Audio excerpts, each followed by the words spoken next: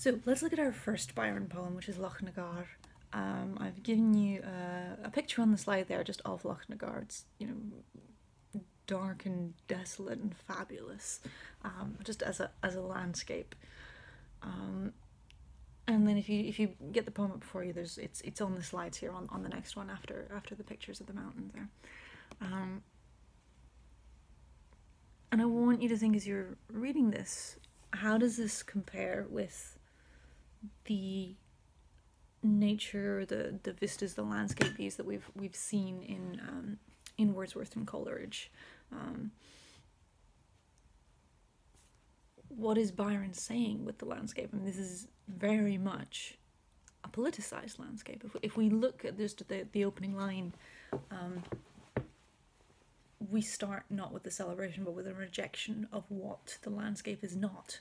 So we open with, "Away, ye gay landscapes, ye gardens of roses, and you let the minions of luxury go rove." So there's, the English garden here is set up.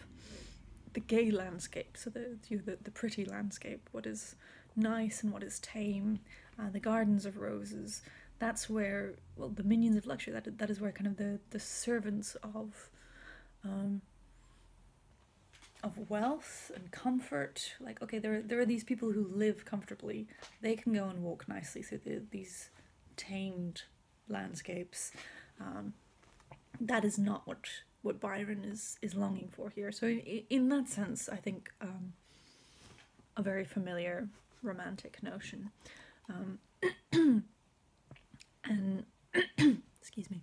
And at once Byron says, "Okay, restore me the rocks where the snowflake reposes, if still they are sacred to freedom and love." So he says, I want the rocky landscapes, the savage, the cold, the snowflake. This is the wild, a wilder scenery than these pleasant, tamed gardens of roses. I mean, the elements are warring here, and this is something we'll see in Shelley. Has some fantastic lines about the kind of these violent elements. So the elements are warring, the elements are fighting, the cataracts foam, set of smooth-flowing fountains. I sigh for the valley of dark Loch Na Gar. And that brings in an interesting point from Byron, that Byron is often talking from a point of exile, from a point of longing. It's not a here I am, I'm happy, I'm rooted in this place. It is romanticized in how many different interpretations of the word romantic are there? It's romanticized in a kind of, this is the way that people often romanticize idyllic landscapes. We're used to the pastoral. This is a longing for the wild and tumultuous. And he links it very much to his childhood, which I'm sure you've kind of been discussing the romantic myth of childhood when you're looking at Blake and people like that, but this kind of idyllic time when we were wiser and happier and we didn't have the weight of the world on us. Going back to Rousseau's famous quote, "Man is born free, but he is everywhere in chains." This is the liberty of the child, and for Byron, it's a liberty that is very much connected with nature. He is living here amongst the pine-covered glade. He lives outdoors all day. "I sought not my home till the day's dying glory." It's just that he is just essentially a wild child. He's thrown outdoors. Right, go play. Which is the way I think most children are brought up in the countryside. It's just chuck them out of doors. Certainly that was my upbringing. Just put her out. Off you go. Look after yourself. And he does connect himself with the kind of the Scottish traits here. My cap was the bonnet, my coat was the plaid. So the kind of the traditional Scottish bonnet and plaid being like a tartan. But it's not just him. It's not just his present. It's not just his immediate past. It is politicized in that it is talking of the very difficult history of of the Highlanders,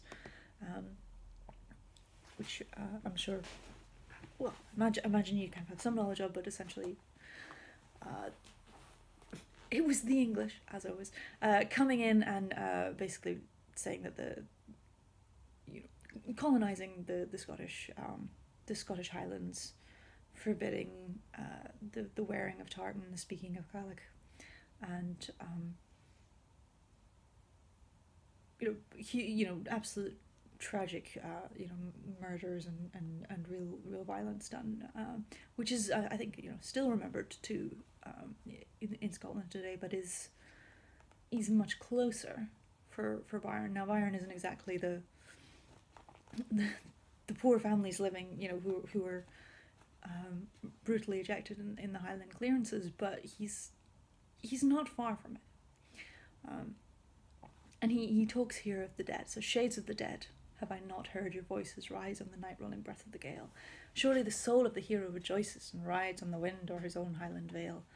Round Loch Na Gar, where the stormy mist gathers, winter presides in his cold icy car. Clouds there encircle the forms of my fathers. They dwell in the tempests of dark Loch Na Gar. So here the landscape is very specifically connected to the past, to the ghosts of the past, and the ghosts are actually part of nature here, in that they are living in the tempests. So this isn't just, let's just go and look at a mountain and it's going to feel nice. This is connected with a kind of a childhood innocence. It is connected with a cultural history.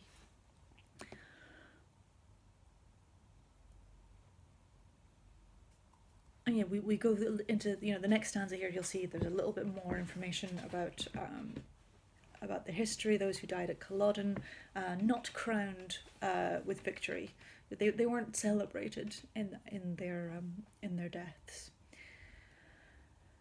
But finally, the last stanza returns to our speaker, to I, and the I as speaker is a really difficult thing with Byron, because I mean, in any poem we look at the speaker and say, well, the speaker isn't necessarily the persona of the poet. It isn't necessarily the poet themselves, but we really have a Byronic narrator here. And I'm going to use this word Byronic because it is presented as being Byron. Most of his poems, the vast majority of them have a Byronic narrator, and sometimes that Byronic narrator slips into the poem, and that's all kinds of complicated. But I think the main thing to remember with Byron's narrator is remember it's always performed. Remember he's always thinking of his audience. Even the kind of the painting of himself with the hat and plaid, the bonnet and plaid, is like, well, why do that if this is just about his own remembrances? It's obviously not. He's got an audience in mind. He's saying, oh, this was me. This is my culture. This is my background. This is where I'm coming from. And so this last stanza comes into this kind of nostalgia. Years have rolled on Loch Na Gar since I left you. Years must elapse ere I see you again. Nature of verdure and flowers has bereft you, yet still thou art dearer than Albion's plain. So Albion being England, and so he's just kind of saying, yes, I've been gone a long time. And as I said, Byron is a poet who lives in exile. Here he's kind of seeing England as an exile from Scotland, but he spends most of his life in England, and he certainly sort of presents himself as English, particularly later in his life. But then with the kind of he leaves England, never to come back, and he dies. Does a lot of traveling through kind of Switzerland and Italy. Spends a significant part of the last years of his life in Italy and then in Greece. And there was a sense, and we get that in his later poems, of an exile from his homeland, which has kind of become England at this point. So there's a romanticism for what he can't have. And again, just that final dig at England, we return to the start of the poem, essentially. England, thy beauties are tame and domestic, to one who has roved on the mountains afar. Oh, for the crags that are wild and majestic, the steep frowning glories of dark Loch Na Gar. England, okay, yes, it is beautiful, it does have beauties, but those are tamed, they're restrained, they're quiet, they're domestic, they're simple and fine, and that's great and everything. But for those of us who have known the magnificent mountains, Byron says, it's nothing. It's nothing at all. So a celebration of the kind of the dark, the craggy, the rough, the untamed. So we're gonna, that I think leads us very nicely into darkness. Literally into darkness. The poem Darkness is coming up next.